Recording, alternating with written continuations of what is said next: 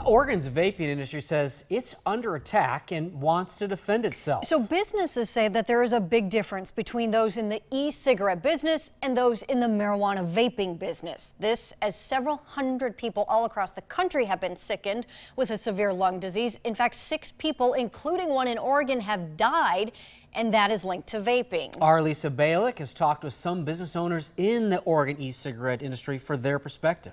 Yeah, I went down to Lebanon, Oregon today to talk to a couple people involved in this business. They are very worried about what will happen to their businesses, and they want people to know that there are 2 different types of vaping. Theirs is nicotine, the other is THC, and the Oregon death is linked to a purchase at a legal cannabis retailer.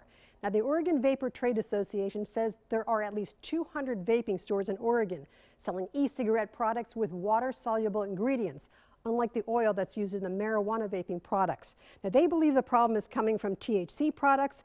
In many of the cases of these illnesses, patients have said they vaped using a THC oil, but so far no specific product has been linked yet to all the illnesses and deaths. Meanwhile, the e-cigarette retailers, who in some cases manufacture their own flavorings, they also fear their businesses will go under if a federal ban against most flavorings goes into effect. Children have no business having vapor products in their possession whatsoever. But taking away flavorings from a grown adult it's just irresponsible. If I didn't have something that didn't taste like a cigarette, I would still be smoking today. Now, they also don't want warning signs up against vaping in their stores as suggested by the Oregon Liquor Control Commission. The CDC recommendations include a line in that sign that says adults who do not currently use tobacco products should not start using e-cigarette products of any kind.